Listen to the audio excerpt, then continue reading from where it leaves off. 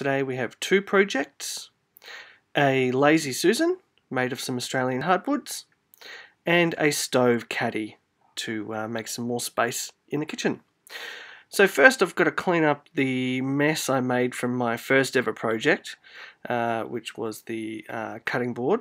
You would have seen that video on my YouTube channel. Then start gathering all the pieces that I need to make these two gifts for my wife. So I get the timber that I need, lay it out carefully and start marking out the measurements that I require.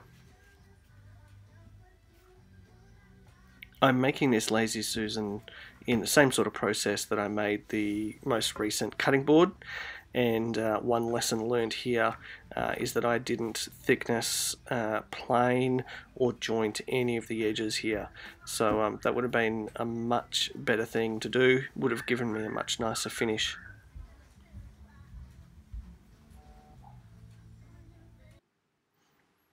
And again, I use that same marine foaming glue, so nothing's going to break that bond. And while food will go on the Lazy Susan, it's not really for food prep. There we go. So that's glued, dried, solid. Now it just needs to be planed down using the Router Jig again, so I can have that all one flat surface.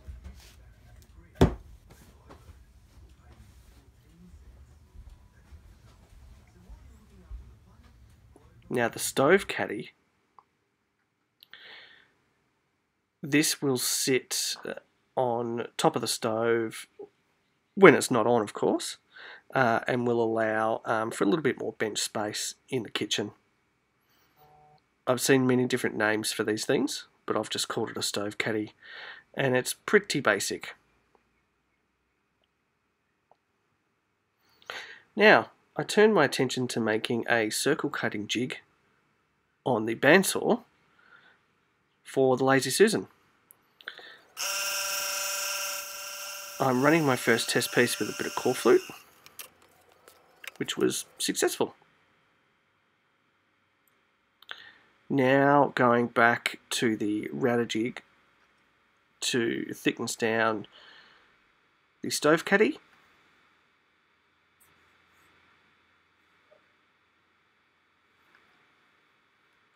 And the Lazy Susan.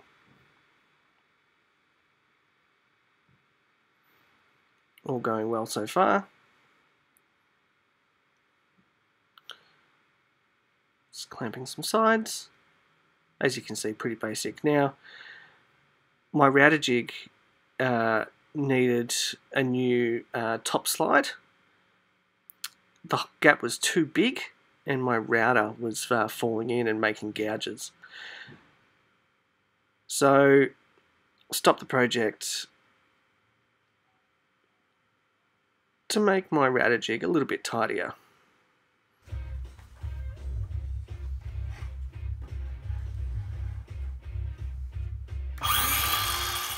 Gee, look at that fancy angle.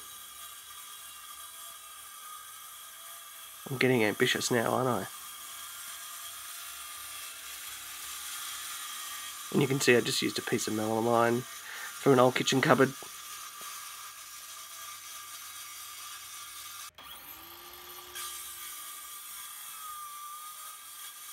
Oh, look at that, another angle. It's like watching the footy.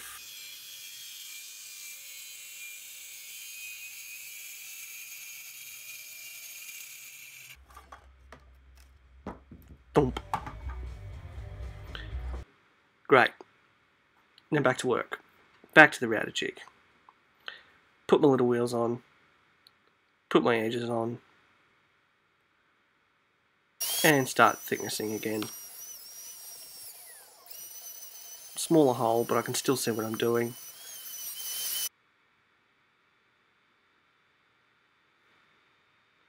Like I said in my last video, this thing makes a ton of mess.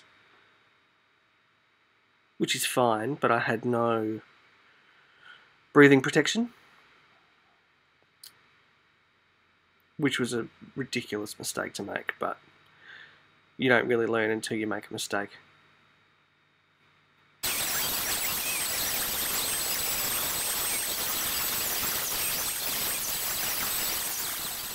Just routing through so much material.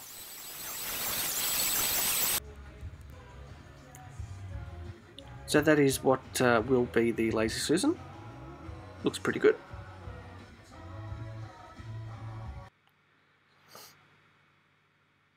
Back to the Bandsaw Circle Cutting Jig that I've made. I won't tell you how I've made this. I got the process off YouTube. There's plenty of people who have perfected it. If you just search Bandsaw Circle Cutting Jig,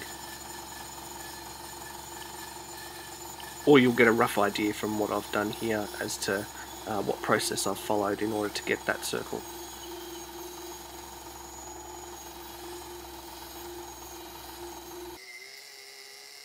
Come on, let's speed it up a bit.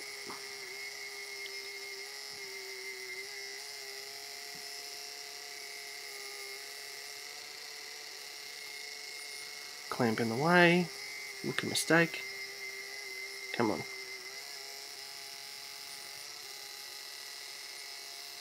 There we go.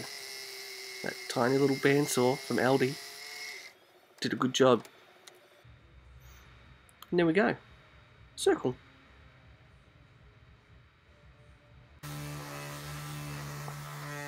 So give it a quick sand. And round over the edges with my router.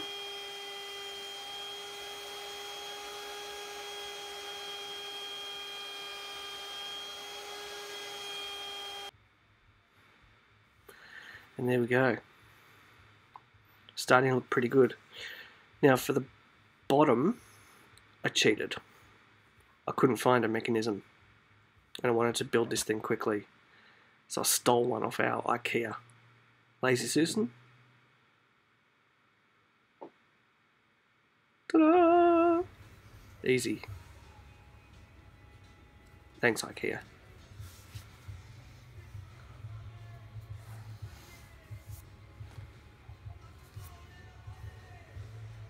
It spins. Now the fun part. Bit of oil.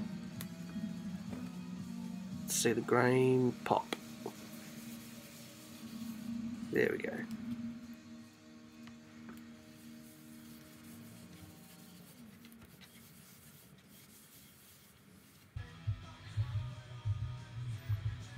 Now, yes, I'm biased, but I think that looks pretty good.